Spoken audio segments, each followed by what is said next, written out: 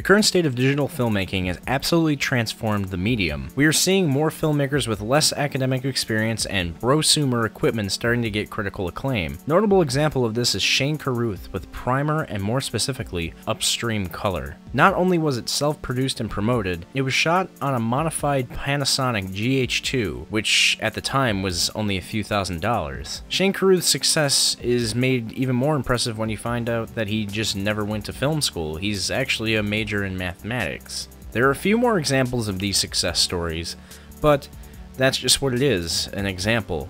These examples inspire many to go gun-ho and just make a film themselves without having to go to film school. And where is a better place than the World Wide Web to figure this all out? And now more than ever, specifically https://www.youtube.com. That joke was bad.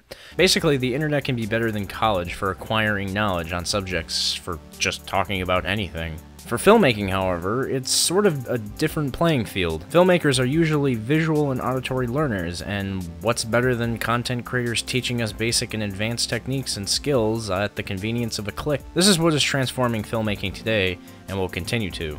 And I think it's for the better. The main question here is, where does this leave film schools and the traditional method of education for the medium? Right now, you can buy a Nikon D3300 for about $500 with a lens kit, and this is what you can do on it.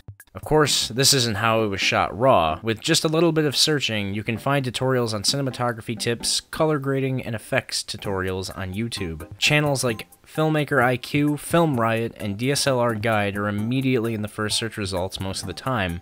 These videos are usually quick and effective guides on whatever you want to do. There are also pages upon pages of other tutorials by other great film channels. In a guerrilla filmmaking mentality, they're great for quick learning. Color grading is usually something that is relatively complex to learn on your own, but there are a ton of great videos that have helped me through the years to understand how to do it effectively.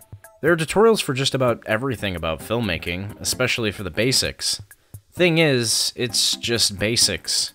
Basics of filmmaking are usually learned through experience as well, also something that can be easily learned through film school, but the main difference here is cost. Don't worry, at the end of this video I'm going to talk about what you can only get at film school, just so I don't sound like I'm only bashing on them.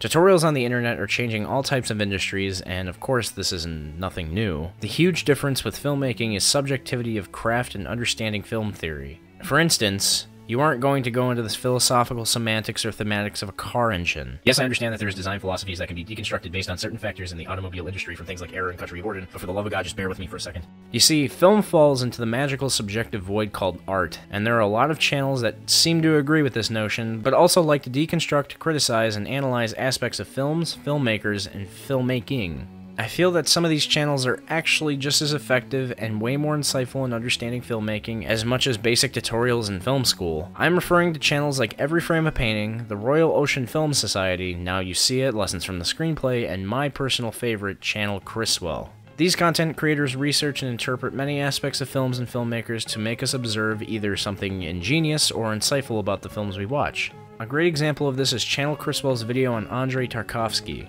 Criswell tells us that the genius of Tarkovsky's cinematic language lies within his use of texture to express certain emotions visually and how they can stick in the audience's subconscious. Couple this with visual examples, this usually breeds inspiration in a filmmaker or a film connoisseur. Videos like these aren't just for flexing the creator's tight-ripped thinker peanut, they are also to allow the filmmakers watching the video to become introspective and further their own art, while bringing appreciation for the masters of cinema. I wouldn't be surprised if a lot of film professors showed off these videos to their class and encouraged them to go out and watch these channels. With so many perspectives and opinions around the net and the instant availability of them, I wouldn't be surprised that a lot more people are learning about cult movies and great directors through these analyses and deconstructions. Now, on the other side of art, there's a lot of classes I've taken where the focus is on the business aspect of it as well, mostly when it comes to learning editing. But I've learned editing way before in film school. But what can YouTube tell us? One of the biggest challenges in filmmaking is great editing.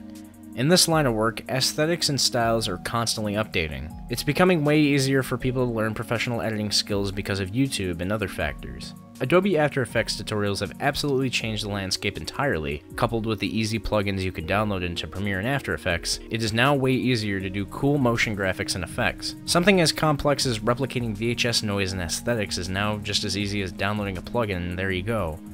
Hell, if you're on their cell phone, they even made a free app. Now it seems anyone can make vintage found footage films. Editing software, especially the Adobe Creative Cloud, is becoming easier to acquire because of payment plans as well. Professional level software and equipment are becoming more widely available and affordable to the public, meaning the amount of freelance editors and motion graphics artists are inflating rapidly. Personally, the skill factor doesn't lie in flashy editing, it's more about pacing and conveyance. But that's another video for another time. The need for digital media work is constantly growing as well. Other people who need work just want to see what they're capable of, not the piece of paper that is supposed to come with it. This field is skill-based, and people are becoming way more skilled way faster because of the internet.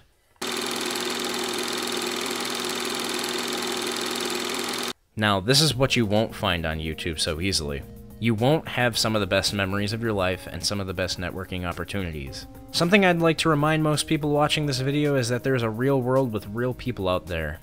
This isn't me insulting your intelligence either, of course you know that. But remember, it's not just you in this, and sometimes things have to be collaborative. You really don't know what the field is like until you have worked with people on set or a crew. Not only do you learn about how badly things can go on set, you also learn your weaknesses and what makes you fail way quicker, meaning you get better. Constantly having to work in groups can be stressful, but the level of introspection that comes with it is something everyone should experience. I've done the 4 Points film competition, which is where you need to make a film within 72 hours on a weekend. Dealing with the stress of the time limit coupled with the tension between the producer, director, writer, and all the other crew puts into perspective what your limits are. I've worked in many environments with big crews to small crews to just myself, but the level of productivity is the change of factor here. Something I've observed about learning film is the amount of initiative you need to have to succeed. Often you are competing with others subconsciously. Most of the freelance jobs I've had were through my school. Rarely have I gotten one outside of it. Networking is one of the most important things in any field, and sure you can do it online, but it's hard to establish a true connection if you are in person, especially for a job or artistic endeavor. And it's really hard to not have people have your back for these jobs as well. I'm very glad I got to meet some really good friends through this, especially the one who drew this art right here that you're watching and helped transform my channel for the better. So henceforth, if you're extremely passionate about film, I'd go to film school. But I think it's worth it if you think it's for you. But if not, don't worry, we got your back.